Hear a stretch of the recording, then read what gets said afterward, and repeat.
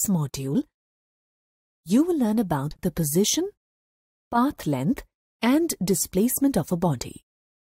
In kinematics, we study the motion of bodies without considering the forces that cause the motion. Let us first understand what is meant by the position of a body. The position of a body in space is denoted by three coordinates: x, y, and z. The path length and displacement of a body depend on how its position changes with time. To specify the position of a body, we use a reference point with respect to a set of axes. The set of axes consists of three mutually perpendicular lines labeled as the x, y, and z axes. The point of intersection of these three axes is called the origin. The origin is used as the reference point for the body. To specify the position of a body, its x, y, and z coordinates are given with respect to this rectangular coordinate system. A stopwatch is included to complete the frame of reference. When any one or more of the coordinates change with time, the body is said to be in motion with respect to the frame of reference. The motion of a body with respect to the frame of reference could be parallel to the x-axis, parallel to the y-axis, parallel to the z-axis. In the xy plane, in the xz plane, in the zy plane, or in space.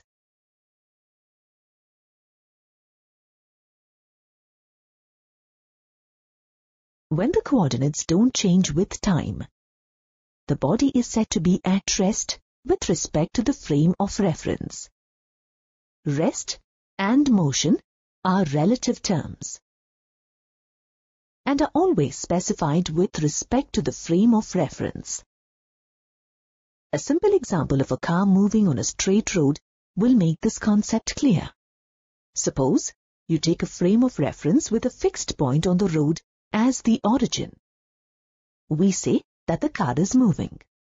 However, when you take a person sitting in the car as the origin of the frame of reference, then the driver of the car is at rest, as, in this case, the frame of reference itself is moving along with the car.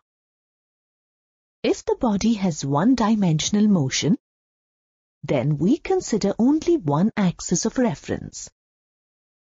It is either the x-axis or the y-axis.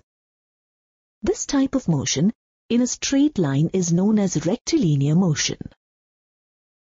If the body is moving in a plane, then we consider any two of the three reference axes. If the body is moving in space, which is three-dimensional, then we have to consider all the three reference axes. Let us examine rectilinear motion more closely. To study the motion of a body along a straight line, we have to align the straight line along one of the axes, which is usually either the x-axis or the y-axis, and then choose a convenient origin, O. Positions to the right of O are taken as positive, and to the left of O as negative. Positions above O are taken as positive, and below O as negative. With time, the position of the body changes and describes a path. Let's consider the example of a man walking along a straight line. Take the x-axis to coincide with the straight line. Fix the origin of the axis at the point from where the man starts walking. This is represented by x is equal to 0 when time t is equal to 0. A and B represent the position of the man at different instances of time. In the first instance, the man moves from O to A. The distance moved by him is OA, which is 36 meters. This distance is the path length traversed by the man. In the second instance, the man moves from O to A and then moves back from A to B. The distance between points A and B is 12 meters. Now, the path length traversed by the man is OA plus AB equal to 36 meter plus 12 meter is equal to 48 meter. The path length is a scalar quantity as it has only magnitude and no direction. Path length is the distance traversed by a body, whereas displacement is the change in the position of the body. Let us consider an example to understand displacement better. Let an object be placed at point O, which is the origin. Let x1 and x2 be the positions of an object at time t1 and t2. Its displacement delta x in time delta t is equal to t2 minus t1 is given by the difference between the final and initial positions. Delta x is equal to x2 minus x1. When x2 is greater than x1, delta x is positive. And when x2 is less than x1, delta x is negative. A positive sign indicates displacement to the right side. A negative sign indicates displacement to the left side. Since displacement has magnitude and direction, it is a vector. For example, let's consider the displacement of the man moving from O to A. Distance delta x is the difference between the initial point and the final point, which is equal to 36 meters. The displacement of the man in moving from A to B is delta x, where delta x is the difference between 24 meters and 36 meters, which is equal to minus 12 meters. The magnitude of displacement and the path length traversed by an object may or may not be the same. For the motion of the man from O to A, the path length is 36 meter, and the magnitude of the displacement is also 36 meter.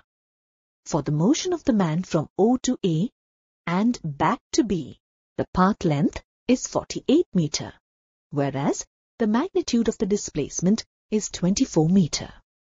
There may be cases where the displacement of an object may be zero, even though it has moved, but its path length will not be zero. For example, the man starts from O, goes to A, and comes back to O.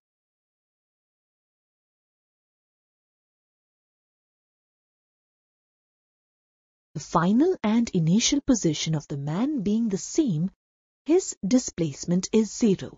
However, the path length of his journey is 72 meters. Let us observe some types of motion and the corresponding graphical representation. Case 1. When an object is stationary, its position does not change with time. A car is stationary, say at a point 40 meters from the origin. The graph will be a horizontal line passing through the 40-meter mark on the y-axis. Case 2. If the car starts at point 0 and covers equal distances in equal intervals of time along a straight line, the graph will be an inclined line. When a body covers equal distances in equal intervals of time along a straight line, it is said to be in uniform motion. Case 3. If the car starts from the position of rest, picks up speed and moves with uniform speed for some time, later the brakes are applied and its speed gradually decreases, and the car finally comes to rest, this graphical representation shows all the three types of motion. That is, acceleration, uniform motion, retardation, and back to rest. This brings you to the end of this module. In this module, you learned that the set of axes consists of three mutually perpendicular lines, labeled the X, Y, and Z axis. The intersection point of these three axes is the origin. To specify the position of a body, its coordinates are given with respect to this rectangular coordinate system. When any one or more of the coordinates change with time, the body is said to be in motion with respect to the frame of reference. When the coordinates don't change with time, the body is said to be at rest with respect to the frame of reference. The total distance covered by a body is called the path length.